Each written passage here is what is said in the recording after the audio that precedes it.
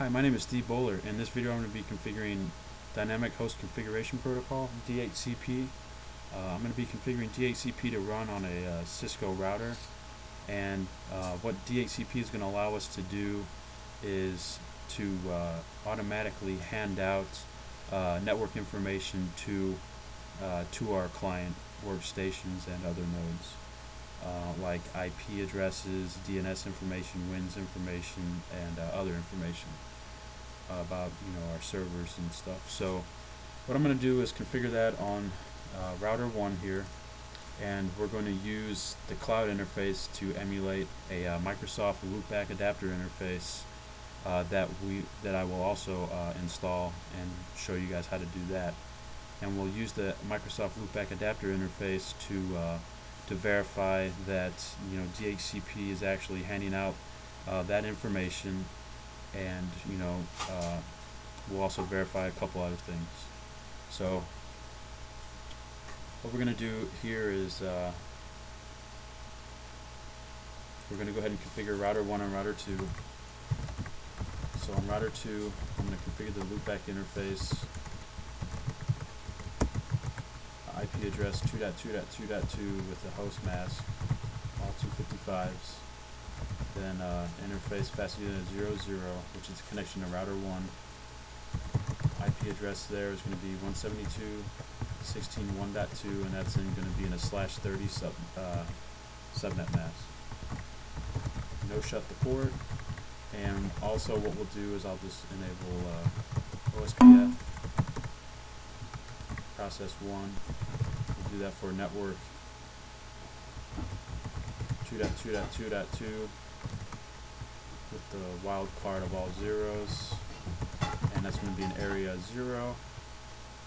And we'll also do network 172.16 1.0 with the /30 wildcard bit, which is 0.0.0.3, and that's also going to be in area 0.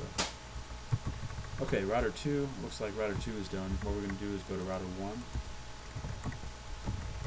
On router 1, interface loopback 0 is going to be the IP address of 1.1.1.1. Again, we'll give that a host mask of all 255s. Then we'll go under interface fast unit 00. We'll give that the IP address 172.16.1.1 with a subnet mask of /30 subnet mask. No shut the port. Then we'll do router OSPF process 1, and we'll advertise those interfaces into OSPF network 1.1.1.1. It's going to be 0.0.0.0 wildcard bit, and we'll put that in area 0.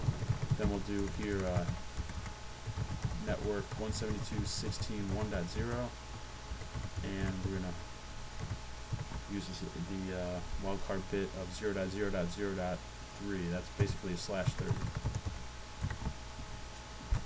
Alright, so our OSPF process should come up here in a second. Our neighbor relationship, there you go. Okay, so as you can see here, we've paired with router 2. You can see their loopback interface, which OSPF uses as the router ID, the highest loopback IP address on the router. If there's not a loopback configured, it's going to go off the highest IP address of the interfaces on the router that is in the up state. So if there's no loopback on the router, it's going to use the highest IP address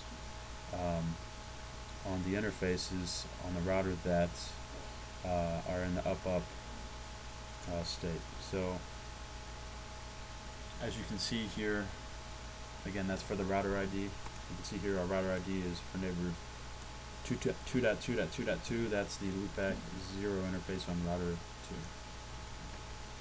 Let's do a show IP route just to verify we have reachability to that loopback. Let's ping it 2.2.2.2. You can see we have reachability. Let's go to router 1.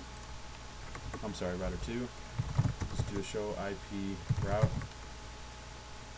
As you can see, we're learning the loopback of router 1 via OSPF, which is the capital O. Go ahead and ping that. 1.1.1.1. We have reachability. Okay, so we're good to go now from router 2 to router 1.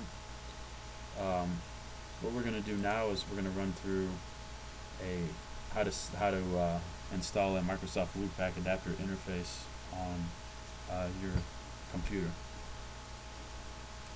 So what you want to do is you want to you want to go to Start, Control Panel, and then under here what we want to do is go to Add Hardware, and then click Next.